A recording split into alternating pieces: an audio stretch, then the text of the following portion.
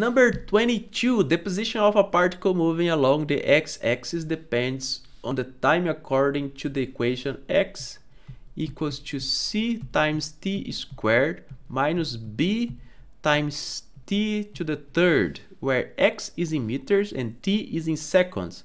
What are the units of letter A? Constant c. So in letter A, we want to find out the units of this constant over here. We know that x is in meters, right? X is in meters. So the left side of this equation is in meters. So to be consistent with the meters in the left side, we need to have meters. This term should be in meters, and this term over here should be in meters as well. So we have in this side, let's just evaluate this term over here first. Then we go to the second one in letter B. So we have meters, this is meters, right? Meters should be equal to the unit of c that we want to find out, times the units of t square. The units of t square is just second square. So the units of c is just meters per second square. That's it. That's the answer of letter A. Letter B.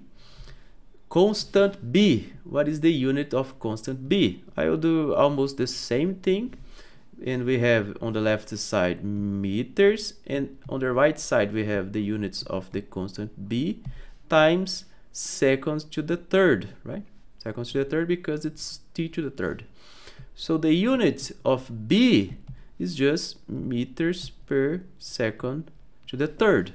So this is the unit of the constant b, which is the answer of letter B.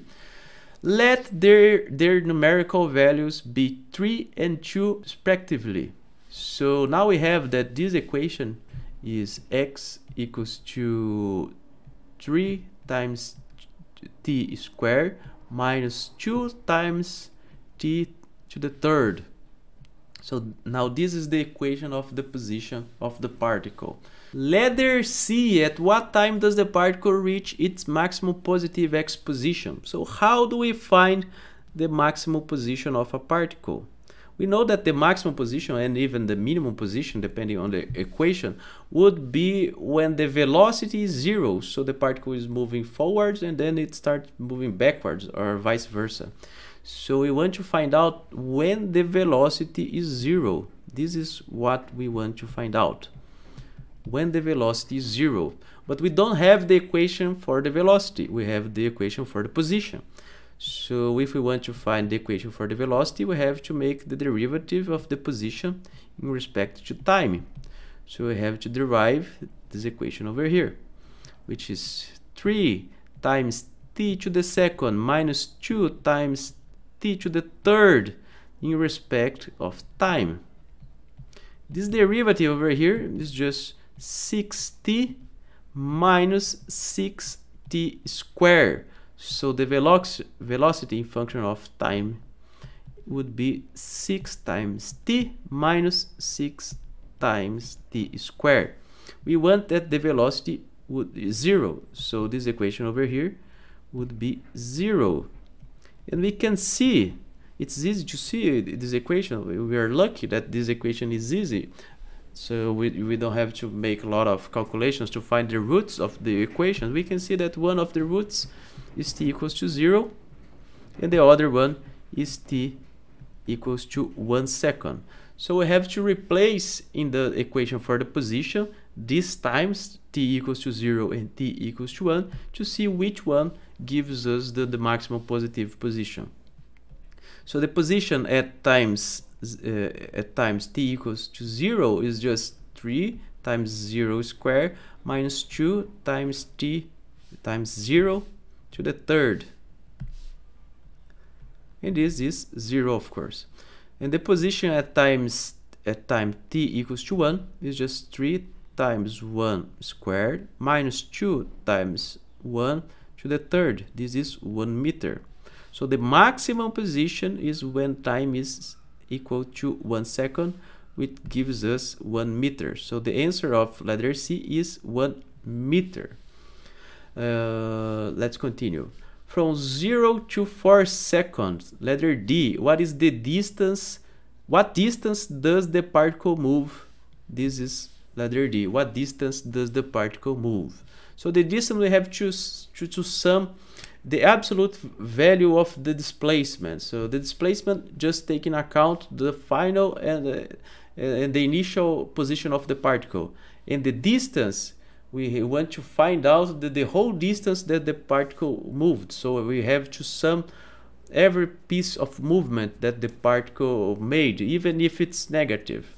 So if we look at what we found at letter C, we know that the particle is moving from 0 seconds to 1 second, from 1 meter to 0 meters. So we can imagine that the particle is going like this, from 0, this is 0, then it goes to 1 meter, so it moved 1 meter, the distance of the particle from 0 to 1 is 1 meter, then it goes back to 0, so this is 1 meter plus 1 meter, and then it goes to somewhere else at t equals to 4 seconds. So we have to find out where the particle is at t equals to 4 seconds. So let's replace x of 4 equals to 3 times 4 squared minus 2 times 4 to the third, and this equals to minus 80 meters. So at the end of the 4 seconds, the particle over here, so it went up 1 meter, then went down 1 meter, and then went down more 80 meters. So if we sum everything, it would be 1 plus 1 plus 80, which equals to 82 meters. So this is the total path that the particle traveled, 82 meters. Letter E. So this is letter E. What is its displacement? So if this is letter E, this should be letter D, right? I wrote it wrong here. And this is letter C. Okay, so this is C, D, and E. So what is its displacement? So we just have to find the final position minus the initial position. The final position is minus 80 meters. Initial position is 0. We made the calculation over here. So the displacement of the particle is just minus 80 meters. That's the answer of letter E. Letter F. Find its velocity at t equals to 1. So we want to find at letter F the velocity at time equals to 1. So 1 second, so we just have to replace in this equation over here t equals to 1. So 6 times 1 minus 6 times 1 squared, which is 0 seconds. We've already made the calculation over here, right? We didn't need to do it again, but we did it anyway. Letter G, at 2 seconds, v of 2 would be 6 times 2 minus 6 times 2 squared. This is equal to, let me make the calculation really fast, is minus 12 meters per second. Letter H, at t equals to 3 seconds, this would be 6 times 3 minus 6 times 3 squared. This is minus 36 meters per second. Letter I, at 4 seconds, v of 4 equals to 6 times 4 minus 6 times 4 squared, which is equal to minus 72 meters per second. Letter J, find its acceleration. So first we have to find the equation for the acceleration, then we just have to make the derivative of the velocity. So the acceleration is just the derivative of the velocity in respect to time. So we have to derive this equation over here, and it would be 6 minus 12t. So the acceleration at t equals to 1 would be 6 minus 12 times 1, which would be minus 6 meters per second squared. It is this letter J. Letter K. The acceleration at t equals to 2 seconds would be 6 minus 12 times 2.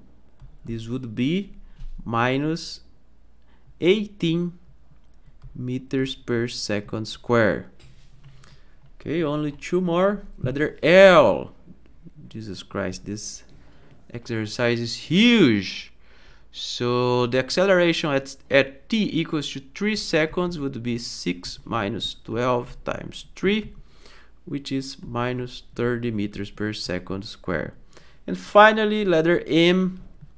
The acceleration at t equals to 4 seconds is just 6 minus 12 times 4, which is minus 42 meters per second square. So this is the exercise 22. See you.